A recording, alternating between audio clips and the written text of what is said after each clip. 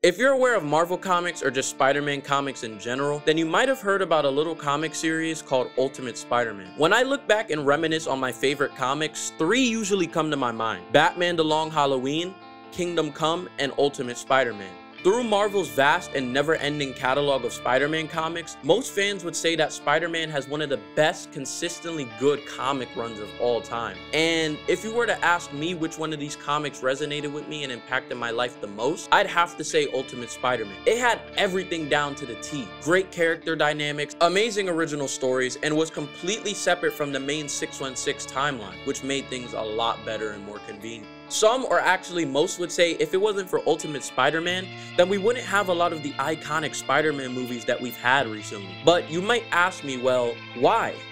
I'm here to explain how Ultimate Spider-Man saved the Spider-Man franchise. Ultimate Spider-Man is a comic line created by Brian Michael Bendis and Mark Bagley, with the intention to re-modernize Spider-Man because fans weren't happy with how corny Spider-Man comics were becoming, or just Marvel comics in general. Bad dialogue was becoming a norm in Marvel comics, and sales were just plummeting, causing a lot of outrage, and DC was easily beating Marvel in the comics division, due to stories like The Death of Superman and Nightfall, which catapulted DC's success to new heights, and Marvel was just slipping into the depths of despair, until Bendis launched Ultimate Spider-Man. And he intended to make this version of Spider-Man more realistic and based on our real world. This is depicted through character dynamics and makes us as a reader go from hating a character to loving them unconditionally, which aligned with how Stan Lee and Jack Kirby wrote him in the first place. And in Ultimate Spider-Man, we have things like Aunt May pulling out a gun on Eddie Brock to protect Peter, Wolverine having a crush on Mary Jane Watson. Weird, buddy. You're weird! And the literal death of Spider-Man, which we'll get to later on. Alongside this, Bendis was able to use realism to make Peter and other characters more compelling. And once Ultimate Spider-Man was created, it inspired Sam Raimi's movies and a whole lot of other Spider-Man stories after.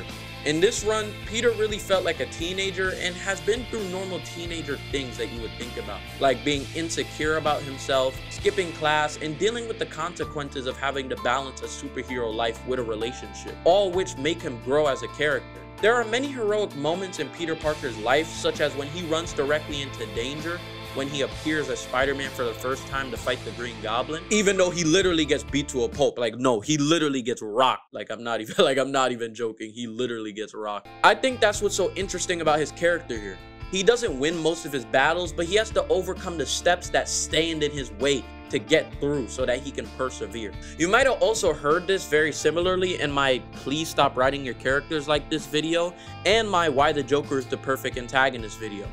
Characters having to endure mental conflict to make them better people all around and more prepared for their battle develops their character, and it makes them more compelling. In pursuit of justice, Peter will go to any length and puts his ideals of truth and justice at all odds against any of his villains in order for him to achieve it. Prime example, the Kingpin. He doesn't stand for injustice at all, and this defines Peter's character. He really feels like a hero here. This version of Peter is less likable than his original 616 counterpart, due to his lack of interest and respect for his peers. But off rip, when Peter becomes Spider-Man, he alerts MJ and tells her he's Spider-Man, and she helps cover it up. Because of this, Peter has to sacrifice a lot of things in his life, like his grades, which continue to fall, and his relationships around him, which continue to deteriorate. But he doesn't give up being Spider-Man because he knows that him being Spider-Man is the right thing to do. He feels like being Spider-Man is something that the city needs and that he needs to do, even if it's something that he doesn't want to do. When he's not Spider-Man, he still cares about the people around him, and he tries to be as supportive as he can.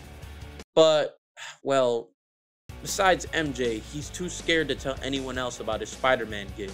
Peter's actions drive the development of most characters, and once MJ and Peter began dating, it's a very on and off thing, and being Spider-Man affects it hugely. She doesn't like how Spider-Man is affecting his life, and she doesn't want to have to go to sleep thinking of the potential possibility that Peter might die. But the effects of losing Uncle Ben makes Peter and Aunt May better people once they resolve their issues, and he starts to sort out his problems with MJ and makes new friends. No moment in this comic though feels rushed howsoever, because every character develops at a realistic rate, and this comic is an outlier to my opinion that slow pacing pacing is overall bad for any story, because despite its slow pacing, the characters are still interesting, and it doesn't really affect the story hugely if the pacing is slow at all. It actually gives us more time to actually comprehend what's going on. Unlike other comics, this proves my point earlier that relatability is crucial. And this is done with villain-like characteristics. Green Goblin and other villains are given the respect that they deserve, and they're depicted as real threats and not just comedic relief. Norman Osborn is the creator of the spiders that gave Peter his powers and wants to experiment on him, but can't, so he threatens to kill him. In my earlier description of Peter's mental conflict, I said that most of his emotional conflict stemmed from losing battles to villains like Norman. It's not just because he lost the actual battle, but because Norman is his best friend's dad. Norman is the exact opposite of Peter and basically the polar opposite of his philosophy, which is fitting for a villain/hero dynamic. We've seen this with characters like Batman and the Joker, the Flash and the Reverse Flash, and lastly, Goku and Frieza. Villains need to be strong antagonists for their hero. We as an audience should be able to relate to them in some sort of way because it increases interest in that villain, which leads us to feel sympathetic towards that character and empathize with them. A large part of this relatability can be attributed to his main intent. This is to embarrass Peter and show the world that they can't put their trust in him to protect them forever. He wants to convince all of them that they're living a lie and all heroes are weak. And he also feels like since Spider-Man basically was created due to his invention, he is rightfully his property and should obey what he says. Dialogue feels very real in these type of stories, and if you watch my Justice League War video, then you know how much I need subtext when I'm reading or watching something. Characters who say things like, "I admire your commitment to each other. It's a beautiful thing. Alas, it's something I'll never have." After thousands of years of living, you don't seem to know who the hell you are not written well. We get better dialogue here, and it's what I want, so I get what I want. Another good dynamic that has good dialogue is Eddie and Peter. It feels very real here, and we can see them relating through their father's dynamic. For context, Eddie and Peter discovered the symbiote and that their fathers created it. But Eddie tells Peter not to open it, and Peter says yes, he won't. But Peter comes back as Spider-Man and steals it. Once this happens, Eddie makes the inductive that Peter is Spider-Man, and this ruins their friendship. And now Eddie officially hates Peter.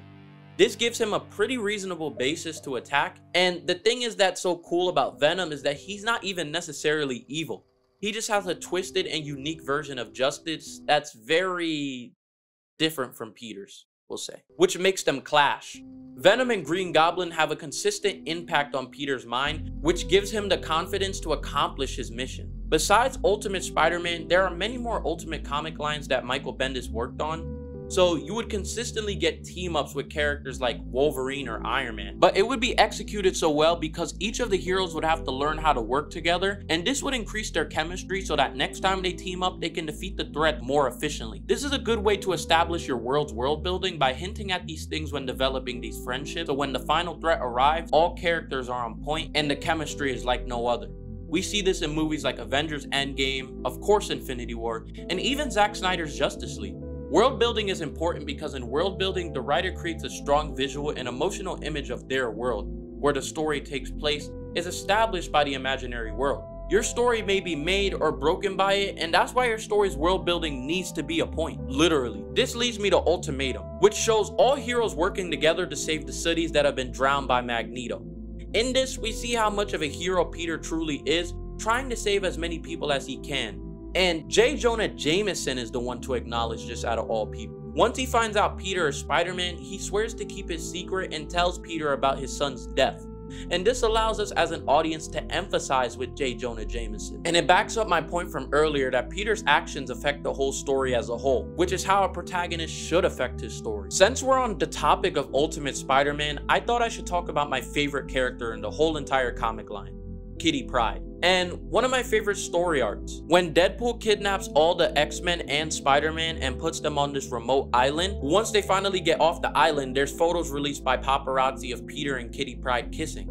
And this reveals their relationship to the public, which, out of risk for Peter's identity, they keep their distance from each other. Kitty is so cool because of her development after her relationship with Peter. She's depicted to have matured and she starts acting like somewhat as a role model. The character dynamics in Ultimate Spider-Man are just practically the best out of any comic. Honestly, I think Kitty's portrayal is supposed to be a lesson to Peter, who apologizes for messing with her feelings, and he tries his best not to hurt anybody's feelings in the future. This is where his character is redefined.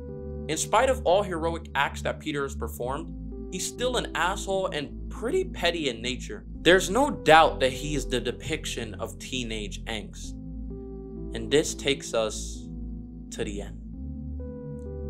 In an effort to defeat Spider-Man once and for all, the Sinister Six learn of Peter's identity and decide to attack his home. Despite already being injured, Peter gets up and decides to fight the Sinister Six, with the exception of Green Goblin. Well, he's able to defeat all of them besides Green Goblin, just to make sure you guys heard me on.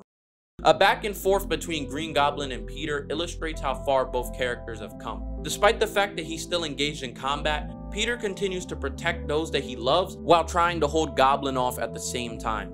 GOAT. Despite Norman's defeat, Peter's wounded by Norman, and he succumbs to his wound. Even I cried when I read this, because I mean, it's meant to break the audience's heart.